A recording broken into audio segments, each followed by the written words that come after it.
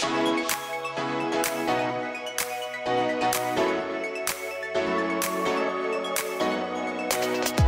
the Wednesday night virtual Bible study with Pastor Steve Hare, coming to you from Faith City Family Church in Newark, Delaware. Pastor Hare is a man who cares about people, bringing change to the lives of others and communities through the power of God's Word. Here's Steve Hare.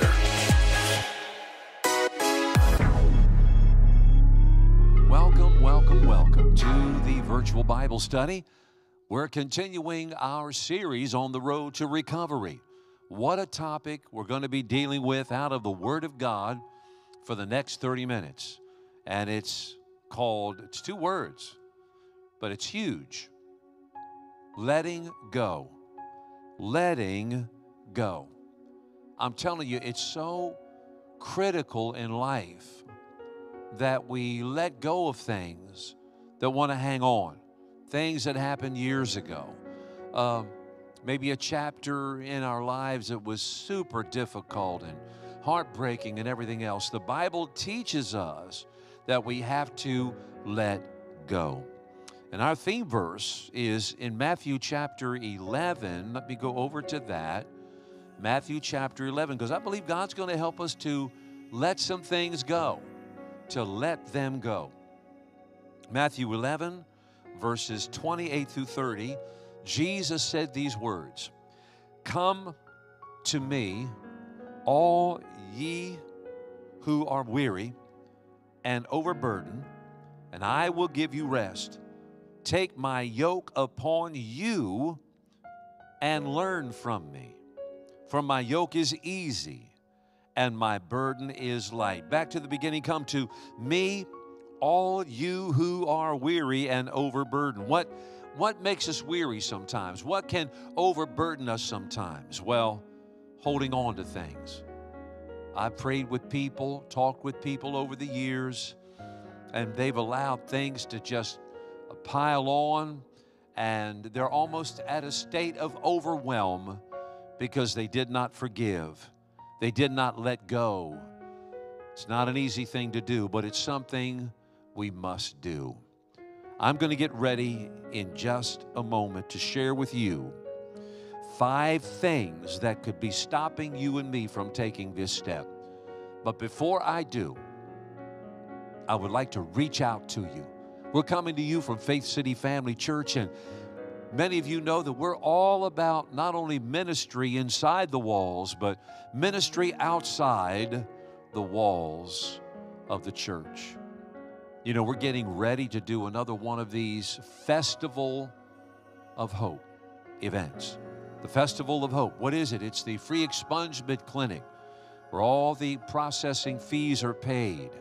It's the community partners exhibits, giving people information, connecting them to organizations that are actually there that can help them and their families. It's the job fair where there are organizations they're ready to hire on site. It's just amazing when you see what God does and the huge response that comes through the Festival of Hope. But above all of that, the sharing of the gospel. I'll share, I'll preach 7-8 minutes, the gospel message, and people are just waiting and they're just ready to respond. They come down from the bleachers in those big gymnasiums and they cry and they pray and they ask God to help them. We're getting ready to do another one. And all of these efforts, all of these initiatives, whether it's the youth Bible outreach to public schools, whether it's the Festival of Hope and the follow-up after the Festival of Hope, it all happens because of good people like you who say, you know what? The world is in a pretty tough condition, and we've got to do more than the sermon and the songs, and we have to do more to change our community and our world than just the internal programs inside of the church, which is great and awesome. But Jesus said to the church in Luke 14 and 23, go out. That means go outside of the church building. There's not enough church buildings in this nation to house everybody. If everybody in America said, I'm going to church the same Sunday, there's no way we could house them all, hundreds of millions of people. So he says, go out into the highways and hedges and compel them to come in, that my house may be filled. So he's saying the byproduct of going out is that people will come to Christ. And some of them will get rooted and grounded and planted into the house of the Lord. Would you help us go out? I promise you that every soul that is changed, every record that's expunged, every job that is garnered, every family that is elevated, you're going to reap that back in your own life, in your own family. I promise you. And so let me give you the verse. Proverbs 3, 9 and 10. Honor the Lord with thy substance and with the first fruits of all thine increase. So shall thy barns be filled with plenty. Thy presses shall burst out with new wine. Giving 10%, the tithe of that paycheck, whatever money God helps us to make each week, we give it as unto the Lord. If you would help us, we'd be so grateful. And the moment that you release it from your life, God has something to come into your life. You can give your tithes and special outreach offerings in the following ways. You can text to give at 302-455-2820. It's quick, it's secure, it's safe. I hope you'll do it right away. The $ Faith City FC2 is the Cash App option. Lower or uppercase doesn't matter. Download the app on your Apple or Android device. You can give just right off of your phone. And then many are going to the new faithcitynow.com. It's a great website. You need to check it out. Matter of fact, this the other Sunday, a lady came up to me and she said, I went on faithcitynow.com. I did a schedule of visit. I'm visiting the church today. It was really, visit that website. It's got a lot of good features there for you. Maybe you just want to write a check and send it in the mail. 179 Stanton Christiana Road, Newark, Delaware, 19702. Some of you are saying, is that the church? Well, yeah, you can't get all of it in one big picture. But yeah, there's the big round sanctuary and the educational school wing and all of that. And you ought to come out and visit us. And remember, we're all about the kids. We have a great kids ministry. We call it Faith City Kids. And while we have service at 9 and 11 on Sundays, you can put your children into the Faith City Kids ministry at 9 and 11. Whether it's nursery or preschool or children's church, they're going to love it. It's continuing to grow and grow and grow. We have a children's choir that is so excellent. So get the kids involved, the grandkids, and you come on out and worship at Faith City Family Church. Continuing the series, The Road to Recovery, the topic, The Road to Recovery, in the virtual Bible study as we come together on Wednesday nights. And the theme is, the topic is letting go. What could keep me from taking this step of letting go? Well, the Bible says there could be at least 5 things getting in the way. Let's see if one of them are getting in your way. Number 1. Here comes the pride word, pride. I don't want to admit I need help. Now, you know this is real. You know it's real. We've all been there. It's like, oh, man, I'm going home for the holidays. I'm going around some friends. I don't want them to know I got this going on. I don't want anybody to know I need prayer. I need help on anything. And, you know, there's a balance to using wisdom and not, telling everybody all your business. You don't want to do that. But at the same time, you want to ask God, God, would you send people into my life that I could trust, that when I talk to them, it doesn't get all over the world, but I can trust them.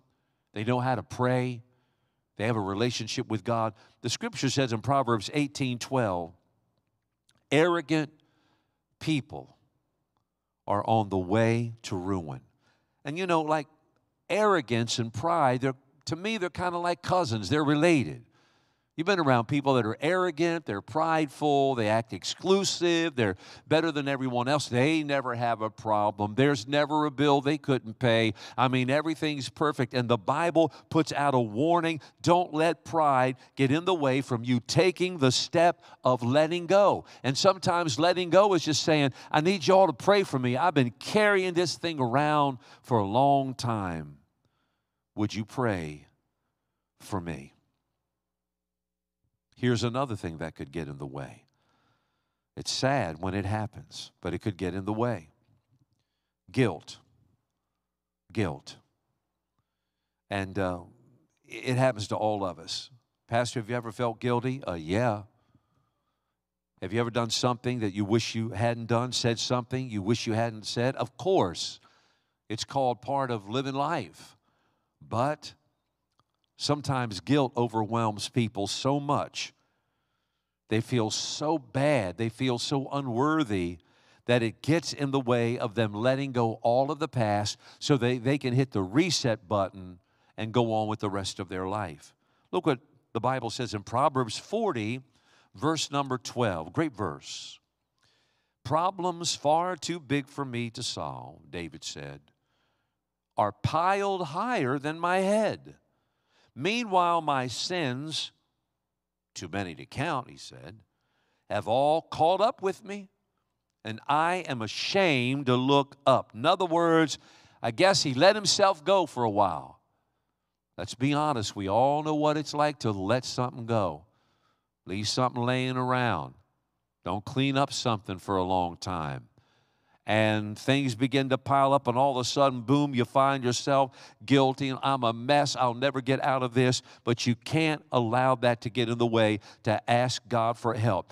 Back to number one, pride. I don't want to admit I need help. Number two, guilt. I'm ashamed to ask God for help. Don't you ever be ashamed to ask God for help. And please, once you find a small circle of friends or whatever in your life that you can trust, it's okay to humble yourself and say, look, I need some prayer. I need some help. I'm hurting. What else could keep me from taking this step of letting go? The Bible says it's not only pride could do it, not only guilt could do it, but it's also fear. Fear could do it. I'm afraid of what I'd have to give up. So in other words, if I let go, I let God, I turn it over to God, wow, what's it going to cost me? I'm going to lose some friends, a relationship, opportunities, a promotion, all of that kind of thing. And I'm afraid of what I may have to give up to turn it all over to God and go God's way. Sometimes we do have to give up a few things when we take the path, which is the best path, of course, God's path, and not just our path, the world's path, or the path of least resistance. Yeah, there's some things sometimes we have to give up. And what does it read here? Mark 8:36. Powerful verse. How does a man benefit if he gains the whole world and loses his soul in the process? Is anything worth more than his soul? Pride. That can get in the way of letting go. Guilt, get in the way. Fear, I'm afraid of what I'd have to give up. You know what? When you go all in for God, there's always something you might have to adjust. There's always something you might have to change or recalibrate or give up. But I want to encourage you, go with God. I've heard people say over the years, I'm so glad I've fully surrendered to God, and I lost some friends and I lost this opportunity and whatever, but now my life is so much better because I let go of all the things, all the baggage that I didn't need to carry around anymore. Talking about the road to recovery, learning to let go. The Bible says not only pride, guilt, fear could get in the way, but here's another one. Worry. Yeah, it's real, isn't it? We all deal with it. Worry. Or I confuse the decision phase with the problem-solving phase. Can I let that sit there a second? That's a good word. I confuse the decision phase, decision, with the problem-solving phase. So in other words, we want to do everything all at once. So I'm going to let that sit on the screen. So when we're letting go, there is the decision phase. Like, I'm deciding, I'm letting all this go, or I'm going to get this out of my life. I'm going to get that out of my life. I'm going to let go my past. That's the decision phase of it. But then we think sometimes when we make the decision, it's going to solve all our problems. No, they're two separate things. 1 Peter 5:7. You make the decision, that's the beginning. Then you cast all your anxiety while you're working through their problems. Because problems don't get solved most of the time at a snap of a finger. It's a process. Casting all your anxiety on God because He cares for you. Don't confuse the decision phase with the problem-solving phase. Cast all your anxiety on God, and you know, it's like, God, I made the right decision. God, I rededicated my life. Lord, I surrender all. I gave my life to you. We're going to do that in just a moment. Give you a chance to give your life to Jesus Christ. I did it, God. And then sometimes we feel, oh, now all my problems are solved. No, I've seen this happen many times. You make a good decision, here come the devil. He's going to attack you from every side that he can to discourage you and make you want to give up. But the more he attacks, the more he tries to frustrate and get in the way, you stay faithful. No, I made the decision. I'm going to serve the Lord. I'm going to love the Lord my God with all my heart, soul, mind, and strength. I'm going to love my neighbor as myself. I'm going to get rid of these relationships I don't need. I'm going to make the adjustments. Now, I know it's going to be a process to solve these problems, but Philippians 1:8. I might just shout when I read this one. When I was studying this, man, you ought to praise God when I'm reading it. God who began the good work within you. Remember, we start somewhere. It's always a beginning.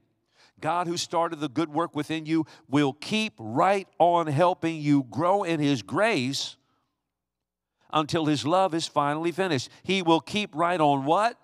What's it say? Helping you. But before He can keep on helping you, you got to make the decision. I'm making these changes. I'm going to let go. I've been letting the past hold me back. I've been letting these relationships I don't really need hold me back. These habits hold me back. I'm making a decision, and then trust on God. Give your anxiety to Him and know it's a process over time. And then what else could keep you and me from taking this all-important step of letting go? Not only pride and guilt and fear and worry, but the next is doubt. Boy, you got to watch that one. Boy, that is such a, wow, that wants to sneak in all of a sudden, doubt, which means we believe the lie. My faith seems so small.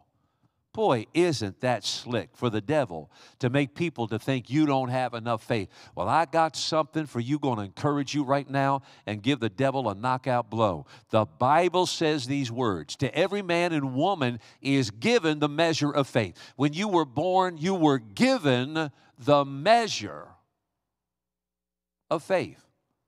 How much faith does it take to move a mountain? How much faith does it take to get a miracle? Well, let's quote the Bible. And Jesus answered and said unto them, if you will have faith as a grain of mustard seed. Whoa. You know how small a mustard seed is? You can't see it when you put it in a human hand. If you have faith as small as a mustard seed, nothing will be impossible for you. Who does the devil think he is to tell you you don't have enough faith? I need you to repeat this after me. Come on, say it after me. Say, I've got more than enough faith to move the mountains in my life. Mark chapter 11, it says you can move. You can move mountains. And Mark 11, verse 23, 24, 25, and whosoever shall say unto this mountain, be thou removed, be cast into the sea, shall not doubt in his heart, but shall believe those things which he saith shall come to pass. He shall have whatsoever he saith. Mustard seed faith, speaking the words of God. What could keep me from taking this step of letting go? Let's review before we go on to the next part. What could get in the way? Pride, guilt, fear, I'm afraid of what I'd have to give up. Worry, I confuse the decision phase with the problem-solving phase. 5, doubt, my faith seems too small. All right, on to the next part here. Question, how do I take this step? How do I do it? Well, I want to share with you 4 things the Bible says to do to take this step.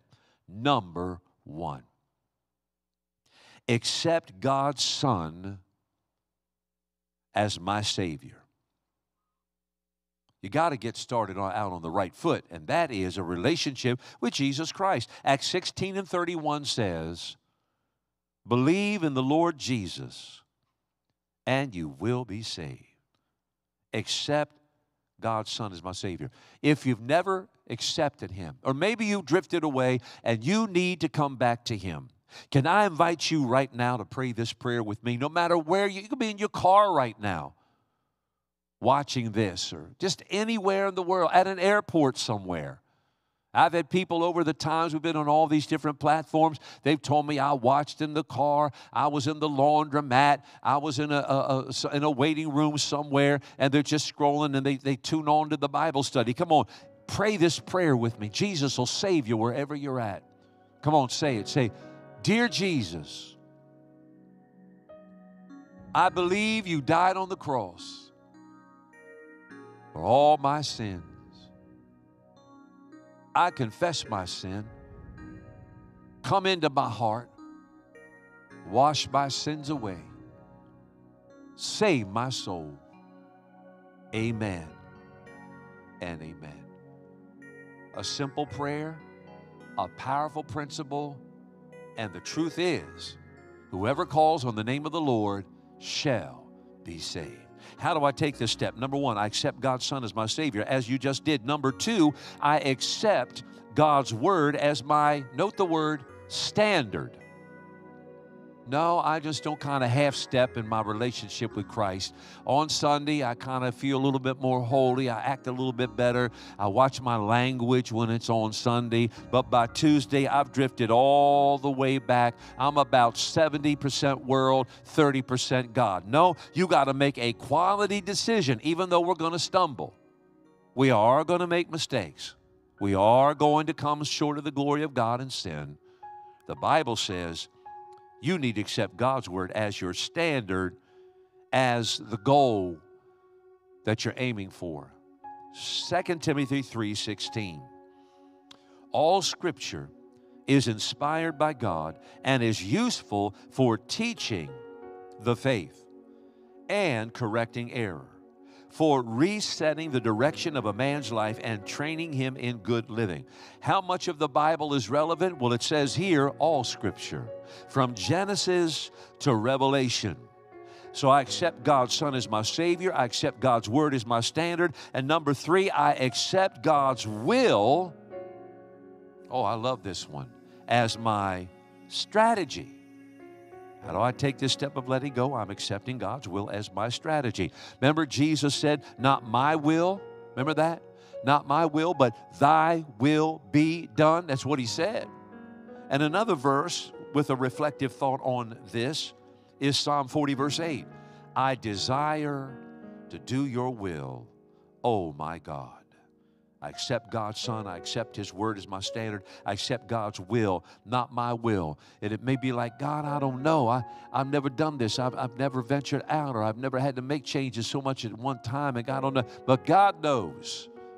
Go by faith and accept His will as His strategy for your life. And then finally, number 4, I accept God's power as my strength. Philippians 4:13. I can do everything God asks me to do with the help of Christ who gives me the strength and the power. Yes, how do I take the step of letting go? I accept God's Son. I accept God's Word. I accept God's will. I accept God's power as my strength. His will is my strategy. His Word is my standard. His Son as my Savior. And I believe that this is empowering you and me to let go of the things that we need to let go of. Get rid of the excess baggage and go by faith with God. Do you need prayer? Do you need to let go of some things? When you let them go, it's going to bring some changes for a while. But what you going to do? You're going to do what you've always done and have what you always had? Really? Now, you're better than that. We're going to surrender all to God. We'll say, God, I'm in a journey here. What tweaks do you want me to make in my life? What do you want me to let go? And some of you need to let go of the past. That's really been a problem. You got to let it go. Forgive and forget. Forgiveness does more for you than the one you're forgiving. Just take some time and think about that when you get some time. It's going to really be a blessing to you. So can we pray? Father, in the name of Jesus, thank you for this series, The Road to Recovery, and this topic, letting go, this Bible study. Lord, this journey of life issues and life topics and all of this during the center of the week. It's not a church service, Lord. It's just the Word, the Word, the Word, the Word. And you said the Word of God is quick and powerful and sharper than any two-edged sword. I pray God would give you the power to let go of the things that have been holding you back, the hurts in the past that you need to let go. In Jesus' name, amen. I enjoyed this. I hope it was a blessing, and I hope you'll come out, and I'd like to meet you in person. See, after every service at 9 and 11 on Sundays, we have a visitor reception, refreshments, and I'm there to meet people, and I'd love to meet you Sundays at 9 a.m. and 11 a.m. in person. If you can't get out, of course, you can go to faithcitynow.com and get all of the links to watch. And remember, bring the kids, the grandkids. You come and you take them to Faith City Kids in the big, beautiful church facility. They'll take care of those kids, give them a great time, and you'll be able to be in the house of the Lord and be encouraged and empowered with praise, worship, and the Word of God and ministry. Well, it's been great to be with you. Remember, I'm praying for you, and remember, next week we have another one. Let me see now. Let me look. Let me look here. We've got another one. Maintaining momentum. I'd written it down. I couldn't see where I wrote it. Isn't it frustrating that you could get this far, you could let go, and then all of a sudden it fall apart again? No. Next week, I want to show you how you can maintain momentum and movement and get to the promised land that God has promised for you. May the Lord bless you and keep you. May the Lord make His face shine upon you and be gracious to you. May the Lord give up His countenance towards you and shine on you and give you His peace. In the name of the Father, Son, and Holy Spirit, amen. Thank you for being part of the Wednesday night virtual Bible study with Pastor Steve Hare. We invite you to come and worship with us on Sundays at 9 a.m. and 11 a.m. in person or online. For all the info, go to faithcitynow.com. That's faithcitynow.com. And remember, God's Word always has the power to change your life.